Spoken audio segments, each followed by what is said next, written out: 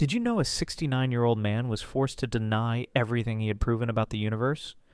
On June 22nd, 1633, Galileo Galilei knelt before the Roman Inquisition in chains. His crime? Using a telescope to prove the Earth orbits the sun. For years, the church had hunted him like a criminal. They searched his home, banned his books, and threatened his life. Cardinal Bellarmine showed him the torture devices and called his discoveries absurd and heretical. Galileo faced an impossible choice: renounce his life's work or burn alive. With tears streaming down his face, he read from prepared script. "I curse and detest my errors," he whispered, his voice breaking.